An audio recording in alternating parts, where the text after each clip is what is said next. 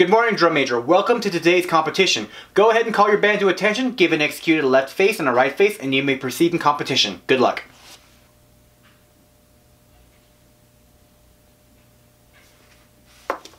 Drum major, are you okay?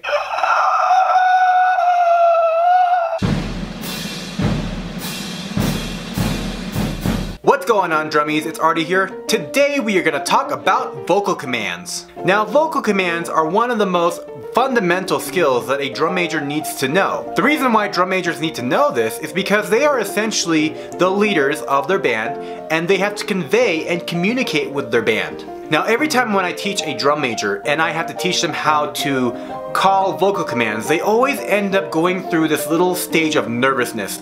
I tell them, go ahead and call your band to attention, and they essentially do this. And I can understand they're super nervous. This is their first time having to belt a vocal command at the top of their lungs, and sometimes they don't know how to do it, and that's understandable. Hopefully this video will help you guys know how to call a vocal command and what to do when you need to use a vocal command. First of all, let's go over the basic construction of a vocal command. Every vocal command is comprised of two parts. You have your preparatory command and your command of execution. Your preparatory command is basically telling your band what you're going to do. For example, if you're calling your band to turn to the left, such as a left face, you're gonna call left face. Left is the preparatory command. Face is the command of execution. Upon the command of execution, your band, or whoever you're calling the command to, should start the movement on the next count. Here's an example. 10, 10, hut. Left, face. Right, face. Put, right, hef. Then, 10, hut. As you can see, every command starts off with a preparatory command and ends with an execution. Left, face. The execution basically tells the band when to execute the movement. In addition to calling vocal commands, it's very important that you remember that you need to call your commands in a specific way. You can't just go out there and scream the command at the top of your lungs. Well, I mean, I guess you can, but you're gonna end up looking like this, essentially. God!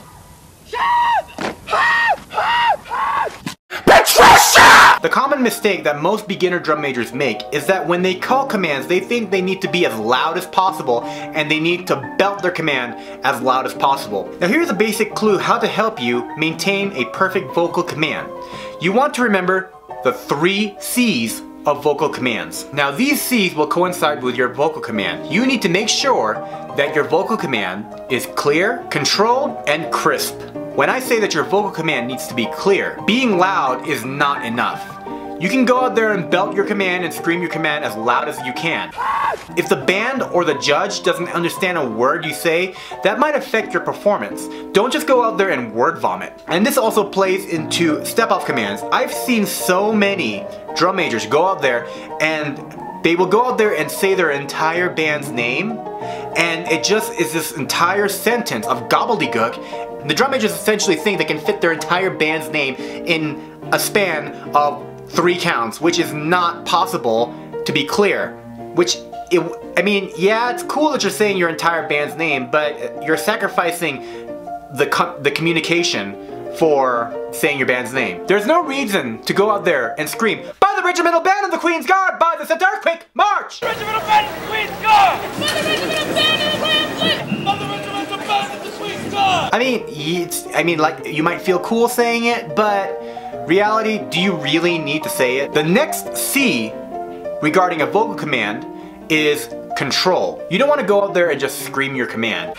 Essentially, you want to be as loud as possible, but you want to maintain control over your voice. So when you hear someone say it from your chest, that's actually incorrect. Instead of using your chest and using your throat, which 1 can damage your vocal cords, and 2 can essentially make vocal commands sound very throaty or very screamy, use your diaphragm and push the air out. And finally, you want to make sure that your vocal commands are crisp. A lot of times, drum majors think that just because they are a British drum major, or if they are a British style drum major, that they can go ahead and emulate what the British bands do. Don't do that.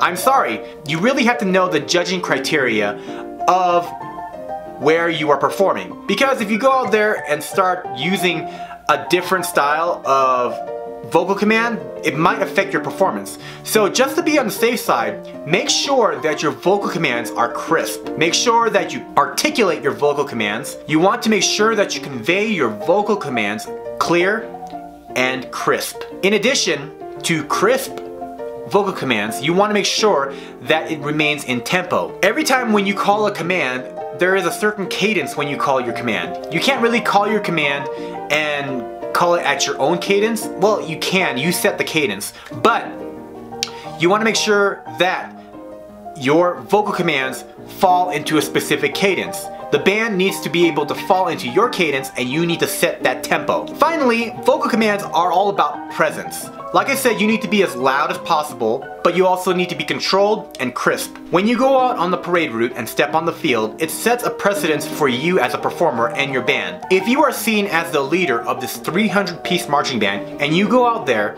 sounding like a little mouse, it kind of sets the precedence for the performance later on. So, like I said, you need to be able to convey your presence through your voice. You have a voice, use it. That's it, you guys. I hope you guys enjoyed this video. Leave me a comment on how you thought about this video. Do you guys use vocal commands, and do you guys feel nervous when you use vocal commands? I know I felt nervous when I first started using vocal commands. Leave me a comment how you guys got over that whole nervousness with vocal command and just got to doing it. If you guys want to follow me, I am on Facebook, Instagram, and Twitter at ArtyMacDM. And as always, guys, keep marching, keep flourishing. I will catch you guys later.